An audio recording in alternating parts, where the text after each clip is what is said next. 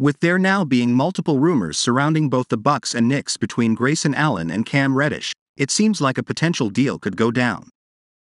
Allen is certainly a controversial player, but I don't think there are many doubts that he would help this team more than Reddish has. Don't get me wrong, I'm not throwing shade at Reddish, as he could certainly be a better player than Allen, but even when Reddish has played this season, it's hard to say he's been better than Allen. Allen is a three-point sniper with some upside on the defensive side of the ball. While he hasn't been the best on that side of the ball, his ability to shoot the three is tantalizing enough for me to consider this sort of trade for the Knicks. This is what a Knicks-Bucks trade involving Cam Reddish and Grayson Allen could look like. A slight bonus in this trade on the Knicks side of things is that they would be receiving Serge Ibaka, another member of the Bucks that they may have interest in. While Ibaka hasn't been anything special this season and hasn't played much, he could serve as solid injury insurance for New York. But first, if you are new to the Bucks news channel, take advantage and subscribe so you don't miss the latest news that happens in the world of basketball. We are always bringing you firsthand here. Enjoy and like this video, so that YouTube continues to bring you the latest Bucks news in the world of basketball.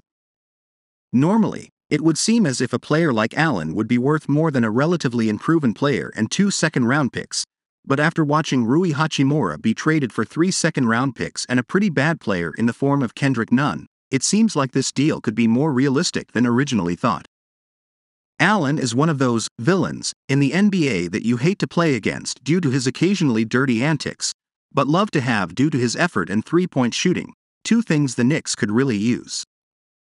As for Reddish, as solid as he's been this season when playing, it's hard for me to say he's been better than Allen, who is averaging 10.7 points, 3.6 rebounds, and 2.6 assists per game while shooting 44.6% from the field and 39.9% from 3 on 4.6 attempts. Compared to Reddish, who's averaging 8.4 points, 1.6 rebounds, and 1.0 assists per game, shooting 44.9% from the field and 30.4% from behind the arc on 2.8 attempts, all while receiving around 6 fewer minutes per game when on the court, it doesn't seem close. Honestly, I was surprised to see that the Bucks were interested in a player like Reddish. However, they likely want to bank on his potential and like that he has begun to play more team-oriented basketball this season. Reports have been flying all over the place between the Knicks and Bucks, with the Knicks reportedly wanting Allen and Ibaka, and the Bucks wanting Reddish while simultaneously looking to move on from Allen and Ibaka. The Knicks may need to upgrade their offer to pull this deal off.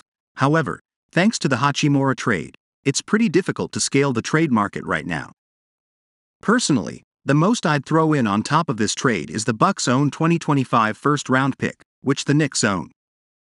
Not only are the Bucks still going to be good in 2025 barring some insanely drastic changes, it certainly seems like a player like Allen should be worth more than 2 seconds, so throwing in a low-value first for what would be an important rotational player could be worth it. The Knicks bench has really struggled this season, leading many fans to want the front office to explore potential trades to help bolster the unit. A player like Allen would be a near-perfect fit off the bench and would solve a major problem the Knicks have had this season.